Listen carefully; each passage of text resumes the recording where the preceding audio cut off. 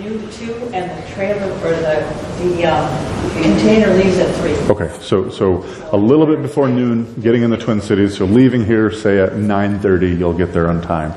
It's a smaller trailer. I've pulled it behind my small Ford Ranger for about 5,000 miles, as I used to live in Waseca and commuted back and forth. So just about anything can pull this trailer. If you would be willing to do that, if you would let me know or let Ruth know or Roy know, we can coordinate that with you and make sure everything's set. We appreciate your help with that. Lots of things going on we want you to be part of. Read the bulletins, be part of what we have going here at Glory Baptist Church. If you haven't been here, if you're new, I've been working my way through the book of Esther. Esther is an Old Testament book. If you don't know where Esther's at, open kind of the middle of your Bible, you'll find Psalms, and then work your way forward just a little bit towards the front of the book. Before you get to Nehemiah, there's Esther. Okay? And we're going to be in Esther pretty much all day. Esther 4:10 through 17 is going to be my focus. And as we've been going through this, we've had some main characters that I just briefly want to review. We first met King Ahasuerus, who we're more familiar with by his Greek name. His Greek name is King Xerxes. If you've seen the movie 300, that's the same guy. King Xerxes. So we had King Xerxes, and we talked about him the first couple of weeks and came to the conclusion unanimously that Xerxes is a Xerxes. He's not a nice guy. Okay, so we all voted, and we wouldn't have voted him in if we had a choice. But he's king, so we didn't get a choice. So you've got Xerxes, and then you've got a couple other characters. You've got, of course, Esther, who the book is named after, who we're going to spend most of today talking about. Esther becomes the queen after King Xerxes gives the boot to his previous queen, Queen Vashti. And so she's out of the picture. Esther comes in and ends up winning kind of the bachelorette and gets the job to be the queen.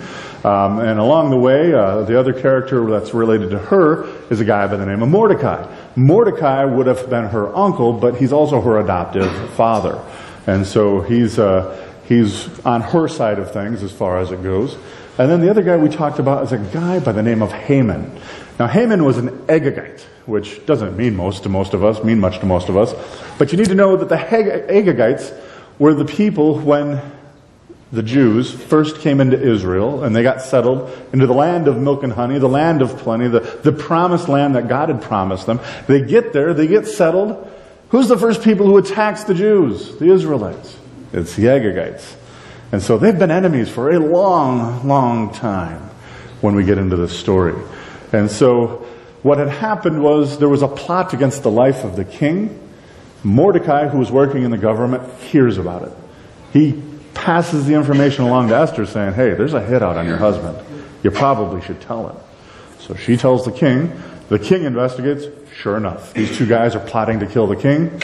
They get killed, as you would expect. You plot to kill the king, you're going to get killed.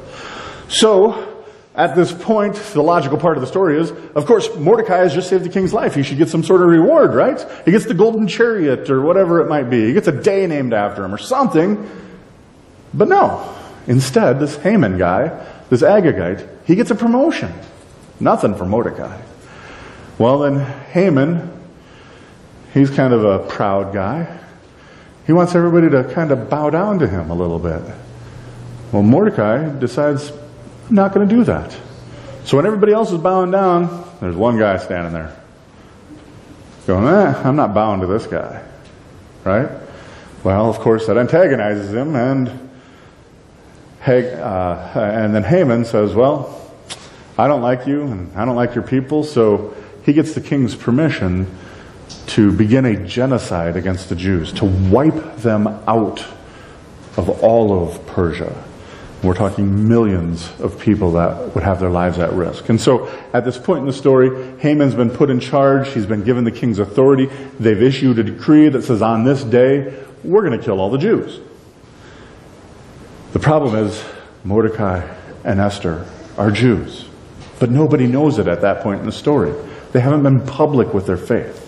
They've been kind of just casual at best people of faith.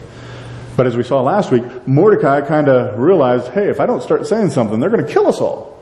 So he started lamenting. He started wearing sackcloth and ashes. He went out in the streets and started complaining. And that's going to bring us to where we're at today. Mordecai finally got active, finally started making progress in his faith. And within that, he began to urge Esther to get active and begin making some spiritual progress as well.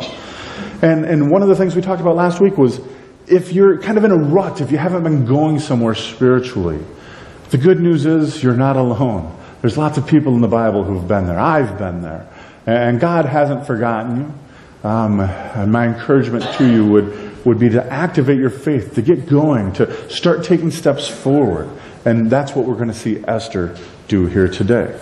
She's going to make some decisions, and she's going to put her neck on the line, literally, to start to make spiritual progress. And that should be encouragement. That should give us all hope. That these people in this story had gone for many, many years with no spiritual growth. And now they're finally starting to get moving. So that brings us to Esther 4, verses 10 through 17. And there it says, Then Esther spoke to Hathach, who was a eunuch, and commanded him to go to Mordecai and say. So this is the first time we see Esther actively taking part. She's commanding somebody. She's the queen, and she's taking charge finally, right? She's telling somebody to do something. She's acting like a leader. She's taking some initiative. She's no longer just concerned about herself, but it shows she's beginning to be concerned about God's people. And so she says, go to Mordecai and talk to him and say, all the king's servants and the people of the king's province know that if any man or any woman goes to the king inside of the inner courts without being called by the king, there is but one law, to be put to death, except for those whom the king holds out his golden scepter to, so that they might live. But as for me, she says, I have not been called to come to the king for 30 days. So here's what she's saying. She says, I want to do something, but it's dangerous. And that's what faith actually is, as we were talking about the persecuted church a moment ago. Faith is action in the face of opposition. And so she's looking at her situation and she's saying, okay, the only way for me to get to the king, to get him to reverse this decree that's going to kill all of the Jews, and I'm a Jew. The only way for me to get to the king and to talk to him about this is I'm going to have to go in without being called.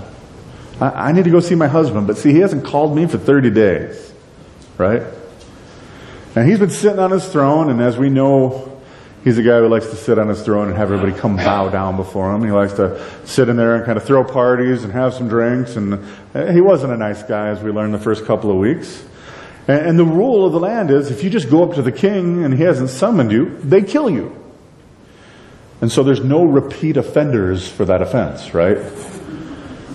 Now there was, as they've studied archaeology in this region, there's this ancient archaeological dig where they found this picture, and it was a picture of Persian King Xerxes sitting on his throne that we talked about that very first week. And he has this enormous throne that he loved to sit on. And in this picture, you have Xerxes sitting on the throne, but then you have this big guy standing behind him with a giant axe. Right? And so, everybody knew this. And you were like, I need to go see the king, but no. Hold on. Whatever my issue is, it's not big enough for that, right? It's like, I kind of like my neck. Yeah? Kind of like where my head is located at the moment. You walk into his room and you haven't been summoned, and the guy with the axe is like, hey, come on in. What you doing today? Why don't you put your head right there? Well, why is that? Well, I'll show you in a minute, right? That's the kind of greeting you would have gotten. And so, not the right way to do things, but an effective way. I mean, if you're the king, this really reduces your distractions. It keeps your calendar nice and open. That's how it works, right? I mean, if you're the king, you don't want constant interruptions. You don't always want people walking in on you. And so you make this rule. You take a few heads off. People start to listen.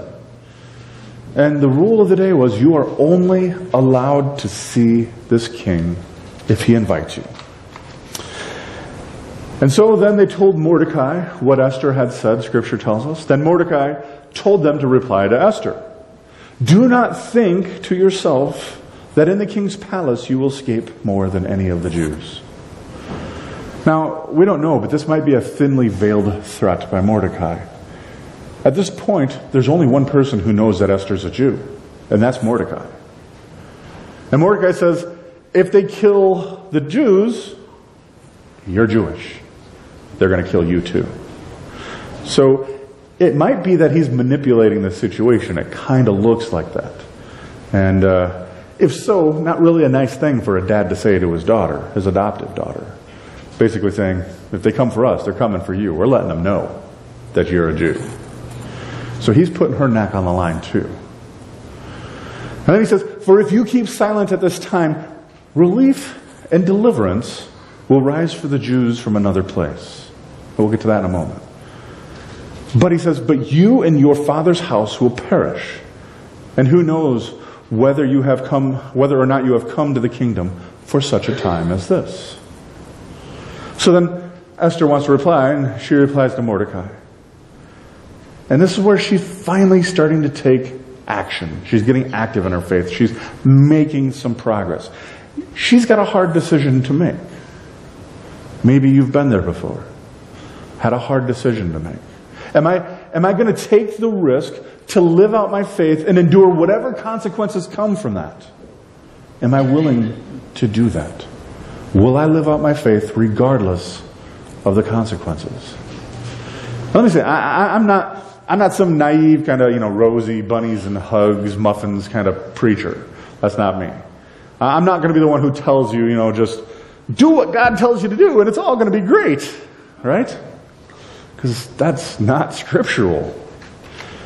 And in fact, there's other guys in the Bible who got their heads chopped off, right? And they were just doing what God told them to do. John the Baptizer, right? John got his head lopped off because some lady didn't like the message he was preaching. And if you read the rest of the Bible, you'll find a bunch of things where people were faithful and it was painful. And I don't want to give away all the rest of the story, but it's not like the story ends and they lived happily ever after about Xerxes and his wife.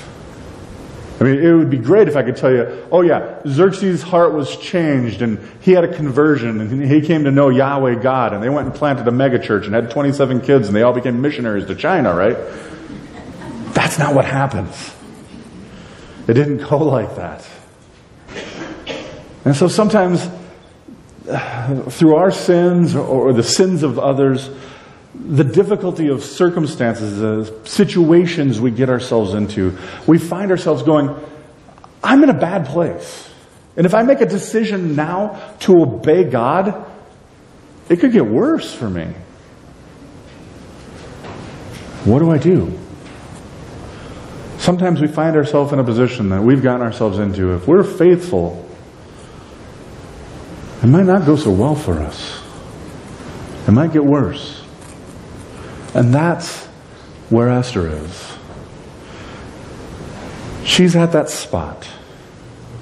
And as I said, faith is action, right? Faith is doing. Faith involves some risk-taking. So what's Esther going to do? Well, we see right before our very eyes here in Esther 4 that she matures. She begins to make progress. And I believe here she is demonstrating her faith in the Lord. And so here's what she says in verse 15, chapter 4. It says, Then Esther told them to reply to Mordecai, Go and gather all the Jews that are to be found in Susa. So she's bringing all of God's people together. She's gathering in God's people. She says, we need to get together on this. Now sometimes in the Western world when we read this story, it's like Esther's this lone figure, right? And she's doing all this work, but she's not. When Esther reached a difficult point, she tells Mordecai, we need to go get the people of God. And that's some wise advice for each and every one of us. When we're struggling, when we're worried, when things aren't going as we think they need to be going, we shouldn't go it alone. Instead, get with the people of God. And so she says, gather all the Jews to be found in Susa and hold a fast on my behalf. Do not eat or drink for 3 days or nights. And so she's saying, I need God's people to help me. Pray for me. I don't know what's going to happen. I'm scared. I could be killed. The only reason that I'm queen is that Vashti didn't obey a rule. And now, I'm going to have to disobey a rule. I'm going to put my neck on the line. Get the people of God together, pray and fast for me. And every time the Bible speaks about fasting, it does so in the context of fasting and prayer together. But here it's interesting that she just says, only fast. And I don't know why the Bible says it that way. Maybe prayer is inferred. I think it probably is. But it doesn't actually say pray for me. It just says fast for me. But I do think the people of God were praying for her as well. And then she says this. Once you do this, Esther says, once you fast for me for 3 days and 3 nights, then I will go to the king. That's faith. I don't know at what point in this series of life where she really comes into faith. But at this point of the story, we know she has faith. They've been married for over 5 years. We know that. And finally, she's taking her faith seriously and putting it into action. And when the people of God in the Bible, when they meet God, they change. You can't have an experience of the living God and not be changed for it. And what you're going to see here in chapter 4 is that Esther changes. Mordecai has changed. They're not perfect, but they're making progress. And that's what it is to be a believer. We are not perfect. I am not perfect. You are not perfect. Sorry to pop that balloon this morning. You're not perfect. But if you're making progress, if you're moving forward, if you're growing, that is a believer. You can't meet the living God and not be changed. And as they did, maybe you've had a season of rebellion. Maybe you've had that season of life of backsliding. Maybe you're in it now. But that doesn't mean God has forsaken you or abandoned you or forgotten about you. And today might be the day for you to start taking those steps forward to make some progress. The only characters in this story who don't make progress are Haman and Xerxes. We don't see any change in them. They don't make any progress. They're the same at the end as they were at the beginning. But people who do know God, they change. There's progress. And Esther is changing. So she says, I'm going to go see the king. She's getting brave. She's getting courageous. And there's great faith here. She says, I'm going to go see the king even though it's against the law. Now we as Christians believe that we should generally follow human laws. That we should, like Romans 13 says, obey. But there are times where obeying those laws go against God. And that's when God's law trumps man's law. And so Esther's going to put her neck on the line. And the issue is, thou shalt not murder, right? But Haman wants to murder millions and millions of innocent people because he's bitter against one Jewish guy, Mordecai. The punishment does not fit the crime. And so Esther is going to put her neck on the line. She's going to disobey the law. And she's going to go in and see if the king will reconsider. And here's the line that Esther says. Probably the most memorable line of the entirety of the book. Esther says, I'm going to go see the king after the 3 days of fasting. And here's what she says. She says, if I perish, I perish. And then Mordecai went away and did everything that Esther had ordered him to do. She's finally making some decisions. Previously, she didn't share her faith. She hasn't let anybody know that she's one of God's people. But here she's taking it on and saying, all right, I have to do something. I got to lead. I am responsible. God has put me in this place for this time. And Mordecai, as I said in Esther 4:14, says, if you keep silent at this time, he tells Esther, God's going to find another way.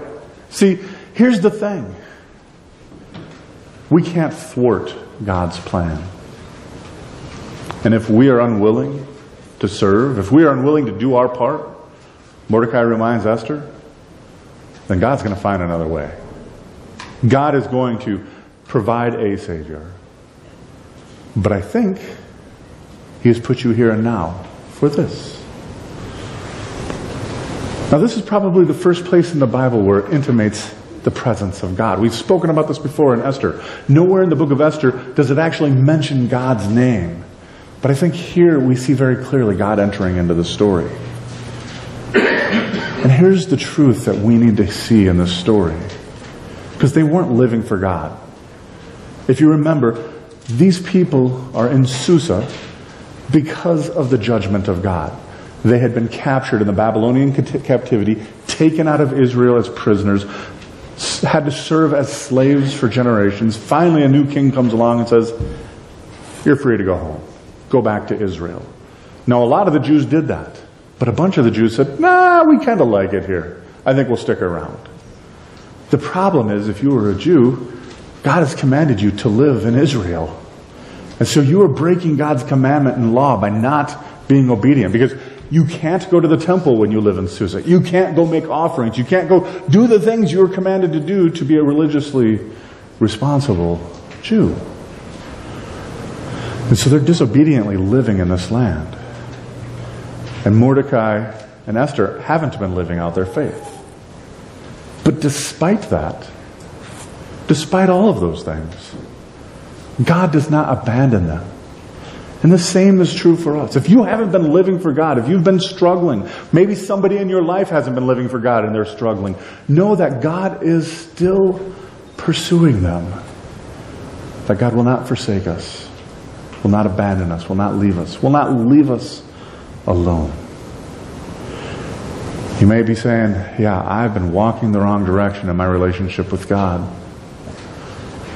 And we think that creates distance between us and Him. But the truth of the matter is, God is walking there with you wherever you go. Read the story of Jonah. You can't run from God. He is always there. The Bible says even when we are faithless, He is faithful. The most common command in all of the Bible is fear not. There are a lot of reasons to be afraid in this world. Mordecai has reason here to be afraid. His stubbornness could lead to the death of millions of people. And every time I've read the Bible and it says fear not, it immediately says then what? For I am with you. The reason we are not to fear is that God is with us. He's always with His people. God is with His people in sin. God is with His people when they are obedient. God is with His people. And so, as we read the story and as we go through this, it's important for us to understand these things, that God is not going to leave us. But Mordecai and Esther are in this dire place. Difficult, distressing circumstances. But Mordecai's finally come to his senses. Esther's finally kind of got the big picture of what's going on. And they are in a bad, bad place. Now, how many of you have ever been there before? Can you connect with this? Can you feel this? That you've struggled, you've found yourself in a dark place, and you've wondered, if I do what God wants me to do here, it might get a little uncomfortable. I've been there. I've been there. Been there a number of times.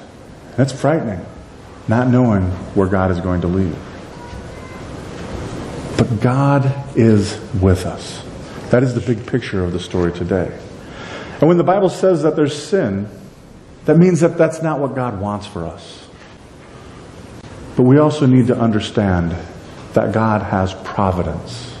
That despite our sin, that God is still in control and He is still good. God is sovereign. He is in charge. We are not. If you only think that God is good but He's not sovereign, well, that means He means well but He can't do anything about your problems. If you only think that He's sovereign but He's not good, that means you think He's in charge but He's an awful lot like King Xerxes. But the good news for us is God is both sovereign and good. You may have heard of this guy, A.W. Tozer. And he had a beautiful analogy for this. He's this old Bible teacher, if you don't know who he was, an author. And A.W. Tozer says, envision this, that there's a ship where there's a captain. And this captain is determined to get the boat to port. And they're going to take this long journey across a very rough sea. But he's determined they're going to get to port. Now, ultimately, that captain is in charge. He's in control. He's the sovereign. But on that ship, there's many other people, many other passengers. And those passengers get to make lots of decisions along the way. They're free to make those decisions. They interact and they can do all kinds of things. But ultimately, the captain is going to get that ship to port. And so that means that all the decisions that are being made by all those who are along for this voyage, they're morally responsible for them. If they're sinning, if they're rebelling, if they're causing mutiny, if they're harming one another, whatever they do, they are responsible for that. But you see, the captain's will cannot be overtaken, because that captain is going to get that ship to port. And when we talk about the providence of God, that's what we're talking about. People make decisions and we're responsible for them. So Esther and Mordecai are going to make decisions. And they're going to make some bad ones, and they're responsible for those. And they're going to make some good ones. And the credit to them, they're responsible for those as well. But ultimately, God's will be accomplished. God will get us home. And so what he's saying here is, Esther, if you don't respond like you're supposed to, God is still in control. We can make some bad decisions, but at the end, God is going to get the ship to port. I've been there, and I understand this. Maybe you do too. And so Esther's statement then in Esther 4:16, and I've read it, but we'll read it again here. She says, all right, go and gather the Jews, everybody in Susa, have them fast on my behalf.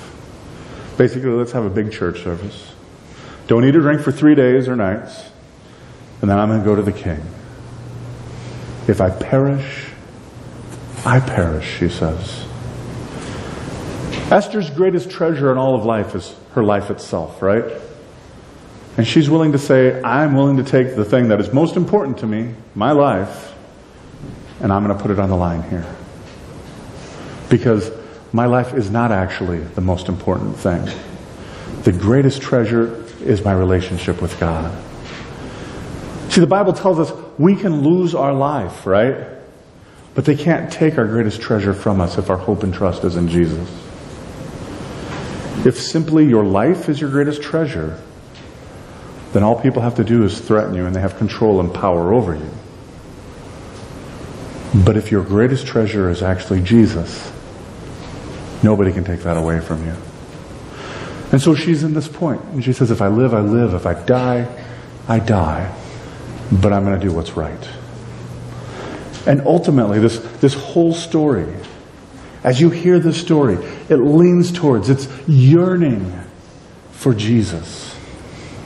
When we get to the end of Luke's gospel, Jesus, we are told, went through the Old Testament, and he showed how all of the Old Testament was pointing and pertaining to him.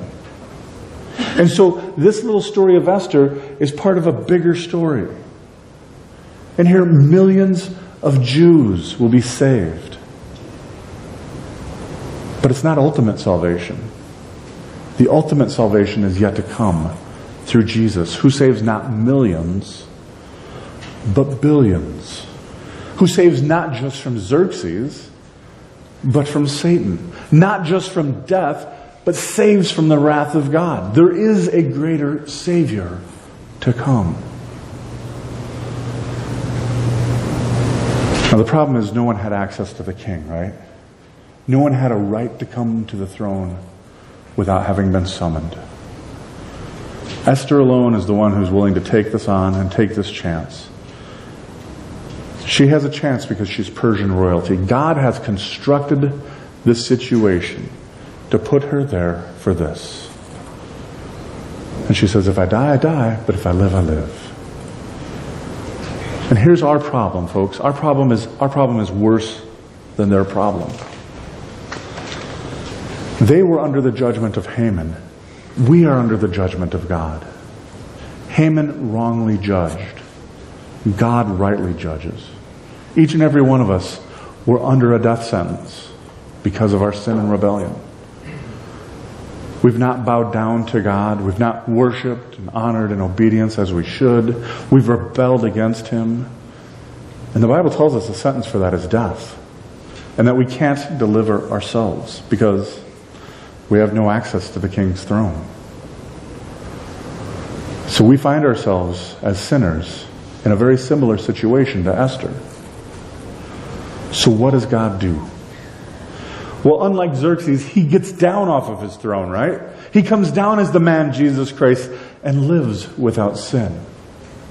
You see, we can make progress because we are not perfect, but Jesus is our perfection.